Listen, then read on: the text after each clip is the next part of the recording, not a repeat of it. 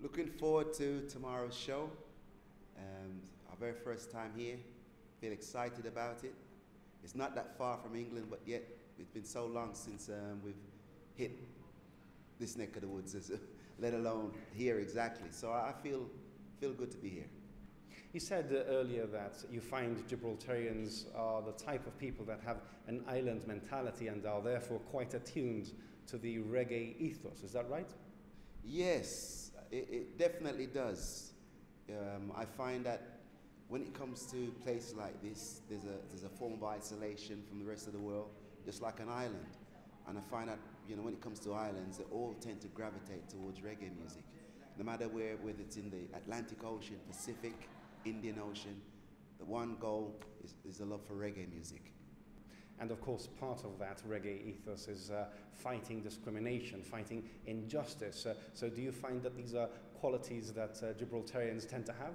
I would imagine so. I mean, the antagonism that they had with Spain, for example, over the years, which I was unaware of until today, I think denotes that. It's all about that, I guess.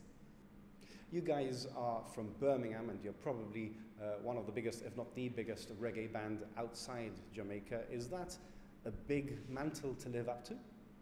It is in a way.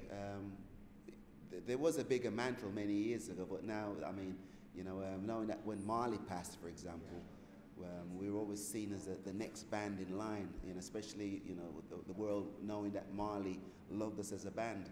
But now, I mean, all that kind of thing has passed now, and to be out there with so many other reggae bands, especially coming out of Jamaica, and to know that we're still, up there after all these years, we're still recognized as a force to be out there is a good thing. Legend has it that Bob Marley himself said that you guys were his favorite reggae band. Is that true? Yes, that is true, which you'll see that featured in our documentary when it comes. Just take us back to your roots. In fact, you describe your genre as roots reggae. What does that mean exactly to you? Roots reggae means to me,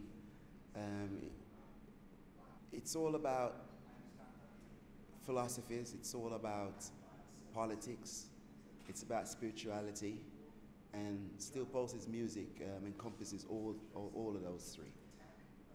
We believe the spiritual side of things, as far as recognizing Haile Selassie as the one that we devote our cause to.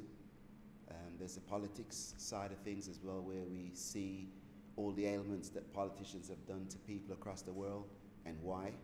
And there's so many different facades and dimensions to what roots music represents, but those are the three basic things.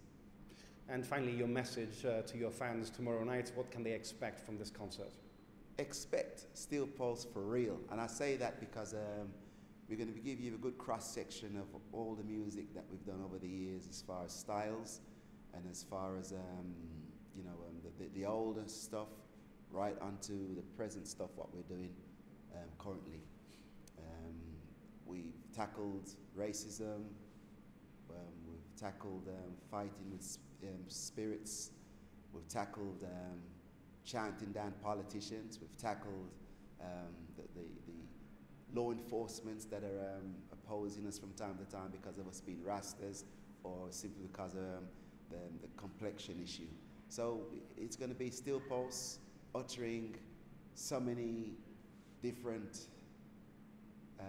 lyrical messages tomorrow night.